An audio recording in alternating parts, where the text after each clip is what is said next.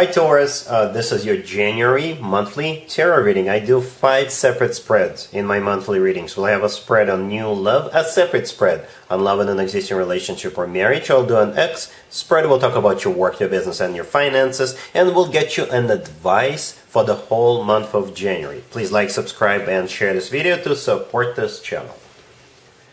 This first spread is on new love in January. We have the Moon, clarified by the Page of Pentacles. We have the King of Cups, clarified by the Three of Wands. We have the Six of Wands. In the potential outcome, we have the Queen of Pentacles with the Ten of Cups and the Wheel of Fortune. And we also have the Empress on the bottom of the deck. You could be dealing with a water sign, Cancer, Scorpio, or Pisces, Pisces in particular, or pretty much any zodiac sign. This is a general reading. So the King of Cups is the person who is trying to come into your life, right? The third card from the left. It could be a water sign, Cancer, Scorpio, or Pisces, or perhaps this person is mature, in control of their emotions. They could be somebody who has a problem expressing their emotions. And that's what the Moon card to the left from the King of Cups could be all about. The Moon, by the way, is the personal Pisces card. This King of Cups could be a Pisces, then it makes perfect sense. But if we want to stay general, then the Moon is them having fears of rejection. Perhaps this person is very shy. They're not sure about how you feel about them or how you will feel about them. Basically, they're having trouble expressing their emotions, and just basically making you an offer. But I think they will finally sort of collect themselves, have courage. Perhaps they'll practice in front of a mirror 105 times and finally come towards you. So the Moon is clarified by the Page of Pentacles. The Page of Pentacles, to me personally, is the most serious page out of all 4 pages. Yes, this is what usually happens in the early stages of pretty much any relationship or any connection. This is them reaching out to you. This is them, asking you out at long last. But the Page of Pentacles, like I said, it always talks about long term. So that's what this person is seeking in their life. They're looking for somebody to, have a family with. And we'll talk about that in just a second. But the Page of Pentacles is also something tangible, something you can touch. So this person will probably give you something, right? So that King of Cups is clarified by the Three of Wands. The Three of Wands is a card of somebody who made up their mind, somebody who made a decision. So like I said, it's going to take this person, a quick second to come towards you for whatever reason. It has nothing to do with you, Taurus, but it's just about their personality. It's about how they were brought up, or they're just very shy, or they think that you'll reject them.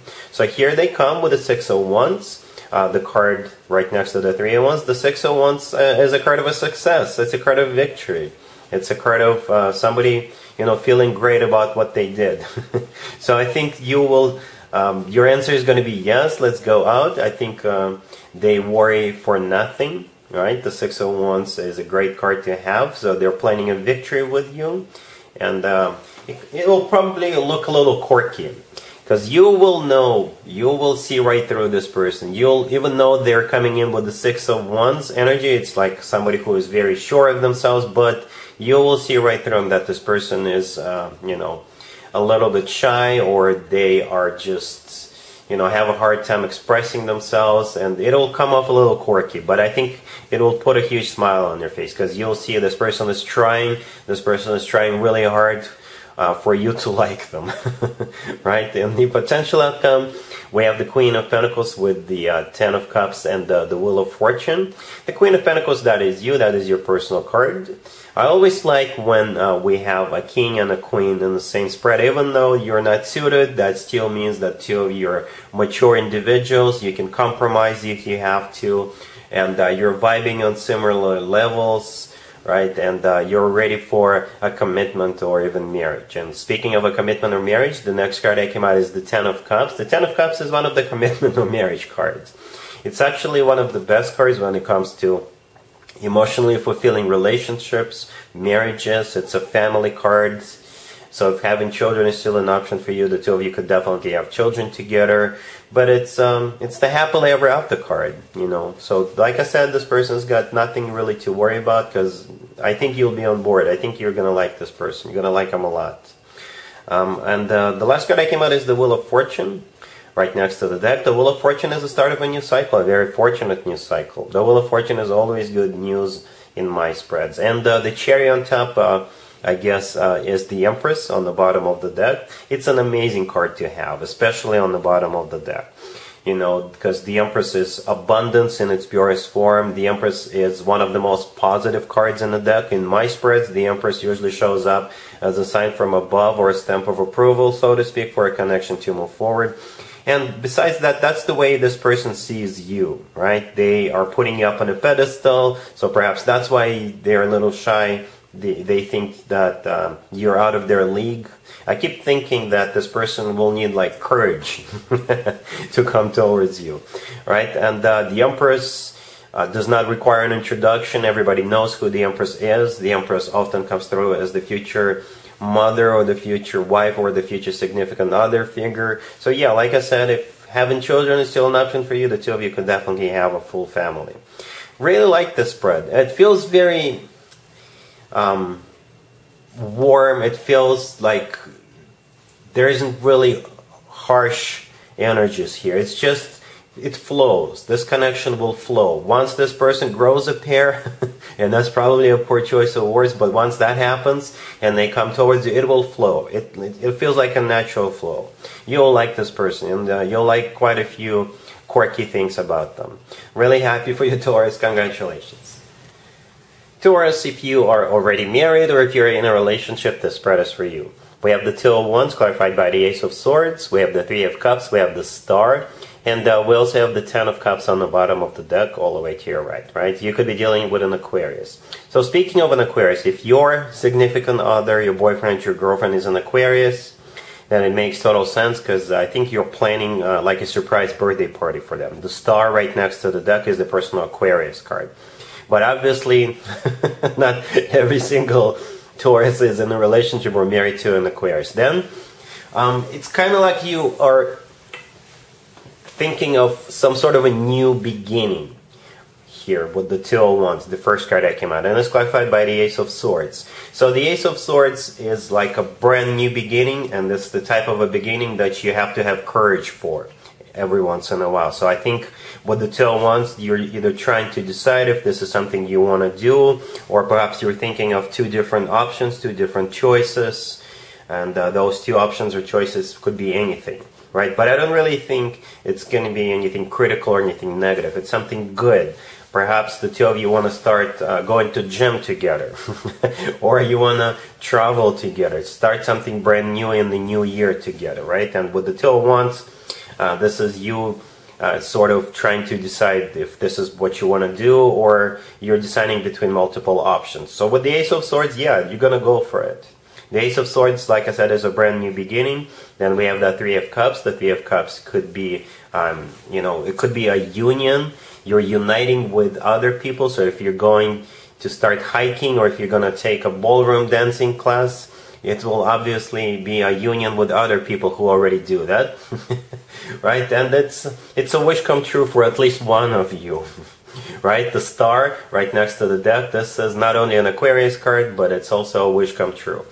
But like I said, it's at least a wish come true for one of you, right? And the other one was thinking about it. But the Ten of Cups on the bottom of the deck all the way to your right, this is the happily ever after card. It's a family card. This is a card of very emotionally fulfilling relationships or marriage. So whatever this new beginning brings into your relationship or marriage, it will only make it happier. It will only make it stronger. But for very few of you, as I already said, this is an Aquarius birthday that you're planning. This Aquarius doesn't have to be your significant other. It could be a family member, it could be a friend, but perhaps the two of you and your significant other are planning it for that particular person. And the Three of Cups in the middle, in that case, becomes a celebration.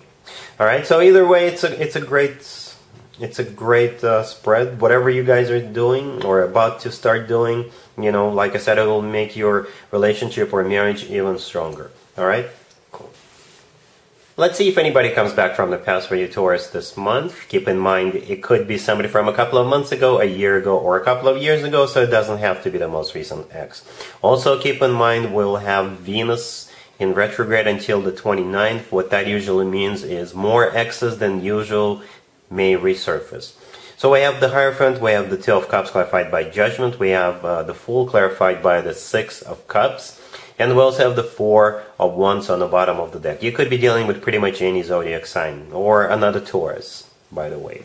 So as you can see, I clarified the Two of Cups with the Fool. I was hoping to see a Court card, but we got what we got, and it's not too bad either. The first card that came out is the Hierophant. That is your personal card, Taurus, unless you're dealing with another Taurus, right? Or the Hierophant is about something traditional like a committed relationship or marriage. The Four of Wands on the bottom of the deck all the way to your right is also a commitment or marriage card. So I'm just going to call it, this is a reconciliation, Taurus. There is no other way to interpret this. This is definitely a reconciliation. A very happy one, right? And it's like, when the two of you get together, it's like you're not going to be, none of you is going to be holding a grudge. It's just going to be water under the bridge. It's like the two of you will be really happy to get back together. It's like the past is in the past. Let's just start from scratch. But there is a lot of love here. This person is at least your soulmate, because the Two of Cups, the card right next to the Hierophant, is one of the soulmate cards, right? And the Six of Cups clarifying the Fool is also a soulmate card. But what that means is that there's so much love, there is still so much love here. Or perhaps there is more love than before, because now both of you realized what you lost, right? So this time apart finally put everything in perspective for the two of you, that the two of you are definitely soulmates, the two of you definitely belong together. And that's what I see here, that you're not even thinking twice, you're just gonna go ahead with the Fool card, which the Six of Cups is clarifying. The Fool is starting from scratch, the Fool is a card of a second chances in this case. And the Fool is leaving all the crap behind that happened between the two of you the first time around. Judgment clarifying the Two of Cups. This is also a card of somebody coming back from the past. Alright, so you can always leave me a comment, let me know how this plays out for you, what the zodiac sign of this person is, but this is definitely a reconciliation. Alright, cool. Let's talk about your work, your business, and your finances, Taurus, this month. We have the Ten of Swords clarified by the Five of Swords. We have the Three of Pentacles clarified by the Eight of Pentacles. We have the King of Pentacles. And we also have the Two of Cups on the bottom of the deck. So this will probably resonate with very few of you, because there's definitely an ending here, an abrupt ending, but an immediate new beginning. Some of you could be quitting your job and starting a new job, and others of you could be quitting your 9-to-5 and starting your own business. But if it is a new business you're starting, it will be in a collaboration with somebody else. Others of you, like I said, it's most likely a new job. And if you're the one quitting this job, then they're not going to be very happy. Nope. Nope, nope, nope. So the first card that came out is the Ten of Swords, and it's clarified by the Five of Swords. This is when, you know, something goes down the toilet. Something comes to an abrupt ending. Somebody who walks away and slams the door on the way out. Or if you give them a 2-week notice, they're not going to be happy. Perhaps they expect you to be there. Perhaps they have plans for you, projects for you. So yeah, there's going to be there will be a problem with you quitting this job. There will be a problem. They're not going to like it, but I don't think you're going to care. Because if you're starting a new job, then it's going to be a much better job. If you're thinking of starting your own business, you'll make a lot of money. Alright, then that's what you need to concentrate on. Whatever is best for you, Taurus. Alright? So we have the Three of Pentacles, clarified by the Eight of Pentacles. Both cards are talking about work, business, and finances. Right? The Three of Pentacles, it's a card of collaboration, it's a card of a workplace environment or business place environment, and the Eight of Pentacles clarifying the Three of Pentacles is also a work, business, and finances card. We have the Two of Cups on the bottom of the deck all the way to your right. The Two of Cups is my handshake card. Right? So if you're starting a new business, then it will most likely be together with another person or other people. Or if you're starting a new job, that will probably involve a handshake and some paperwork being signed. Right? And the King of Pentacles right next to the deck, that's you, Taurus. Male or female, absolutely doesn't matter. So yeah, there's going to be this rough period when you get out of one get out of one job and start a new job, there's going to be, it's going to be a conflict. But whatever you're starting new is going to make you a lot of money, and it's going to be something that goes a long way for you. All right? Cool. Here's an advice or a word of wisdom for you, Taurus, for the whole month of January. We have the Seven of Pentacles, clarified by the Seven of Cups. We have the Ten of Wands, we have the Six of Wands, and we also have the World on the bottom of the deck. It's a very general message here, but what it says is that don't be afraid to end something and start something new. Don't be afraid of difficulties. Don't be afraid of obstacles, because you will come on top. You will be the winner at the end of the day. You will be successful. You will have your recognition. And if this is about work, business, and finances, you'll make a lot of money. Right? So this whole spread is all about you overcoming some sort of a burden, or just pushing forward, keep going, doing what you think is best for you, doing what you think will benefit you.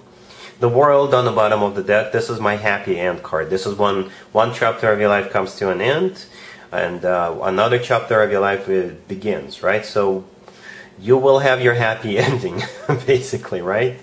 The Seven of Pentacles, the first card that came out is clarified by the Seven of Cups, 2 sevens right there. Both of them are talking about, looking at your options, thinking about something, waiting for something. Perhaps at some point in January, you will think about giving up. Don't give up. Keep pushing. Keep doing it. Whatever it is you think of doing, or whatever it is what you've been doing, right? The Ten of Wands in the middle is a card of a burden. This is a card of a responsibility. So keep carrying it. Keep pushing. Keep doing. Keep moving forward. And eventually, with the Six of Wands, the last card that came out right next to the deck, you will have your victory, recognition, success, and you will achieve whatever goals you think you put in front of yourself. All right, so it kind of feels like this will probably stretch out for more than just January, to be honest with you. I think since we all tend to start new things in January, right? New Year resolutions, new jobs, new businesses, whatever we start in January. I think this spread right here goes beyond January. So if you think about quitting your job and starting your own business, go ahead and do it. If you're thinking about starting to lose weight or go to gym, keep doing, keep pushing, keep lifting those weights, or doing those cardio exercises or yoga or whatever. Eventually you will have the results you want. Alright, so yeah, that's what I got for you, Taurus, for this month. If this video resonates with you, please like it. Please also share and subscribe. And other than that, Taurus, have an amazing January. And there you have it. This was your tarot reading for this time period. I hope it resonated with you and helps you live a better life one way or the other. Thank you for watching, sharing, and subscribing.